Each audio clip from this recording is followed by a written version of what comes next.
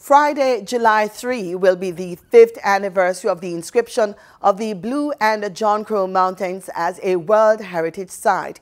It took Jamaica over 10 years of work to have the Blue and John Crow Mountains placed on the prestigious World Heritage List. In 2015, the Blue and John Crow Mountains were inscribed as a UNESCO World Heritage Site for its natural and cultural heritage. It is currently one of only 39 World Heritage Sites inscribed for both natural and cultural heritage. With the designation, Jamaica's national park joins the Great Wall of China and the Pyramids of Egypt as an area of universal value, deserving of special protection.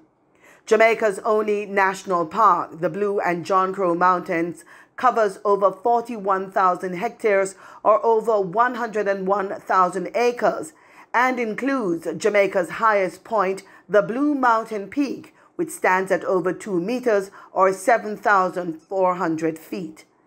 It's home to the largest butterfly in the Western Hemisphere, hundreds of flowering plants and birds, as well as countless waterfalls.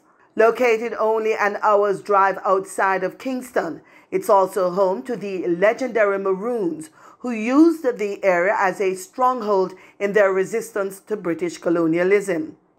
Separated from mainstream Jamaican society, the Maroons maintain a distinct way of life, language, cuisine, and philosophies that can be observed by visitors to their mountain communities. Visitors are also able to enjoy the park in 3 recreational areas: Hollywell, Portland Gap, and the Blue Mountain Peak Trail.